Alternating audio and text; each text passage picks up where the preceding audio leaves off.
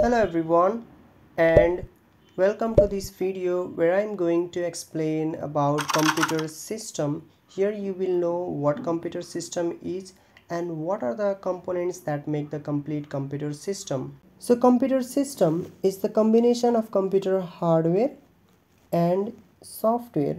So computer hardware and software combines together to form a complete computer system.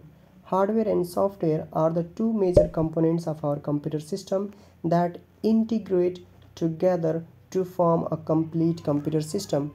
So we can say that computer system is the combination of computer hardware and software that together can perform a specific task. Now let's see what is computer hardware and software in detail. Computer hardware is all the physical parts of our computer system that we can see and touch. So all the physical parts or the solid parts that is visible to us that we can see, touch and feel, they are the computer hardware. For example, the keyboard, it is the computer hardware part that we can see and touch as well as we can feel. In the same way, the mouse, monitor, CPU, motherboard, hard disk, RAM and so on. So these are some of the examples of computer hardware. So we can say that it is all the physical parts or the solid parts of our computer system that we can see and feel or we can touch. So all these visible parts of our computer system is the computer hardware.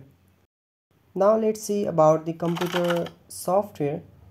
Computer software is the program or collection of programs that are capable of performing a specific task. Actually, they are the logical part of our computer system that give life to computer hardware and make computer hardware perform their task by giving them the necessary instructions. They are the important component of the computer system that makes or that guides our computer hardware to perform the task.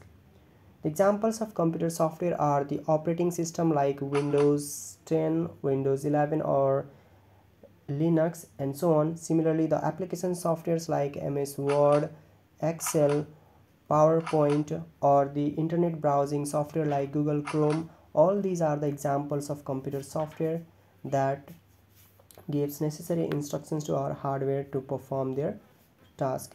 So finally, we can say that the computer system is the combination of computer hardware and software.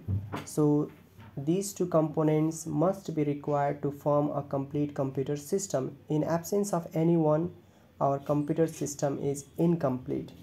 So I hope you have understood and you have got the idea about the computer system.